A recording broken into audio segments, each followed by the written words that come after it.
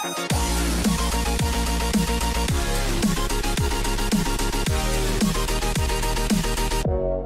guys, we're back with another JP Dokkan Battle update. And if you followed me last night or saw my video from last night, you'll know that there was a update and we got the K-Fla that's going to be available. There's still no information specifically about that, but go ahead and check last night's video if you haven't done so already. It goes over the new K-Fla card. And essentially, she is a pretty damn good unit. I don't like the fact that they gave her like medium, but it does make sense since it's a fusion between two characters who get those attacks, or they'll attack and dodge. But regardless, go ahead and check out that video if you want my opinion on it. A little bit upset about the medium, but it can be broken if it goes off enough. Anyway, today we're talking about the version 3.8 update. Thank you, shout out to DBZ So yeah, we have this new information, and it's about the Extreme Z Awakening. We have some of the information over here. Actually, we have something on DBZ as well, which I didn't realize.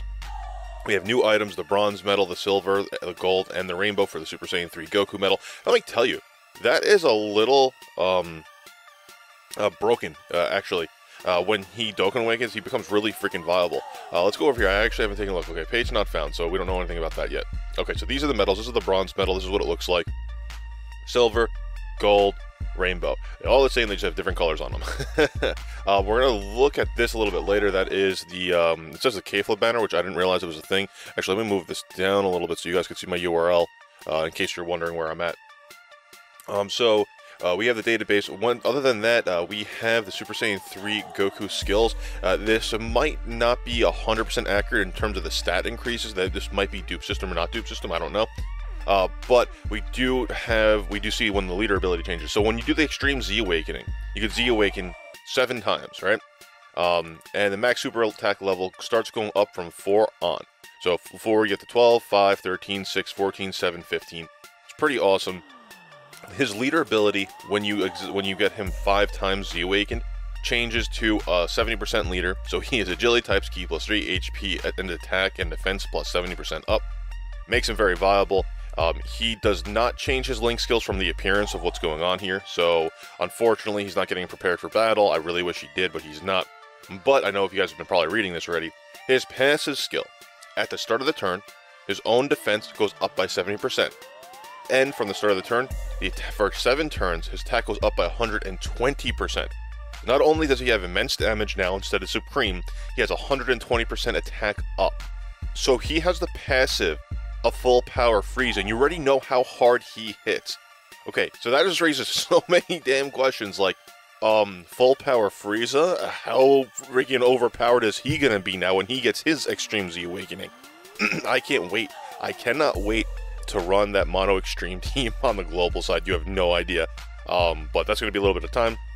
I'd say it's gonna be at least 3 to 4 months before we get it on the global side. But yeah, so he is now going to be an agility type leader. We have the redstones. If you guys have been playing as long as I have, you know you have the redstones now. My full power freeze is maxed out. I think my all 4 dupe paths are unlocked on my Super Saiyan 3 Ancient Goku on the global side.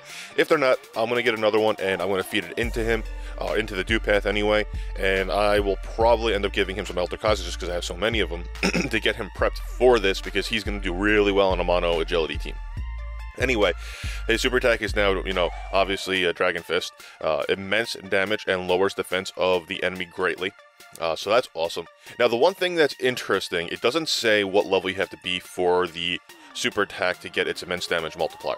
I don't know if it's done the first, or if it's just like, you have to get up to 7 before this changes.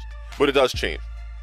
And of course, you know, not 100% sure about these calculations. This is from Koala-san. This is just what was in the database. Again, we don't know if this is going to be max stats with dupe system, but right now at level 140, he's holding 17,000 HP, 15,500 attack, and defense of 8,300.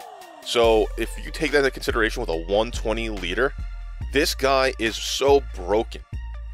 I can't wait. I cannot wait. Like, these are the stats I'm pretty sure like are around with full power freeze. It does full dupe system. So level 140, I can't wait. These guys are going to be hitting for like 5 million damage. Soon we're going to be breaking 10 million. But yeah, super hyped, guys. Super freaking hyped. This is what it's gonna look like when you're trying to go and awaken. I'm assuming from 120 to for the first 5 levels. This is the bronze medals. So that's interesting. So that's cool. But pretty basic. It's apparently every time you go and you take it on, it gets a little bit harder as well. So and it says, I guess right over here you can see it does tell you how many more times you have to extreme Z awaken them. So that's awesome. What else did I want to talk about? Black Star Dragon Balls are back on the global side, so that's not really a big deal. Just go ahead and grab that. I'll do a separate video on that. But yeah, so that's about it for this news. I just wanted to make sure I got that out to you. One other thing about the K-Flip banner, it is available right now. We have the rates out 10% pull rate. Featured units are going to be K-Flip, Fit Boo, Kale, Caulifla, and Bergamo. So we don't know if these two are going to be getting Dokkan Awakenings. Now, I am going to do a separate video on this. So I just want to let you all know, if this is my opinion on the matter when it comes to releasing the UI Goku and the K-Flip as undokkaned units and then dokkaning maybe in the future or possibly in the future, I think this is all an attempt to A, go along with the anime obviously, but B, if it's going along with the anime, that means that we will get it on global all at once, or we should get it on global all at once. So that means we don't have to go through the double individual banner for them not being Dokkan and a secondary, event extravaganza type thing to Dokkan Awaken them. But yeah, that's just my opinion on the matter. That's what I think. I think it's a dual effort to, one, to stay along lines with the anime to give us new content, and B, to help global side get caught up, because when this comes to global, by the time this gets to global, they'll probably have Dokkan Awakenings. But I'll do a full, small, like 10-minute video or 5-minute video on that. But anyway, guys, this is my short video clip of the data download from last night. Hope you're all stoked about that. Sorry about that. Morning, I'm still waking up. Yeah, so I'm super hyped about that. I can't wait for Super Saiyan 3 Angel Goku to get his Dokkan Awakening. I actually do have him on the JP side, so hopefully I'll have the team that can go and actually take this event, because I don't have a 120 technique leader. Actually, I do have the Super Saiyan 3 Brawler, but I can't take on his event because I have no Super Saiyan 3s to take on his event, and not enough good units to greatly lower his defense. At least not yet. I mean, I probably do. I just, haven't really looked into taking the event on JP. But anyway, guys, thank you for joining me here today. Make sure to subscribe if you're new, and I'll catch you all later.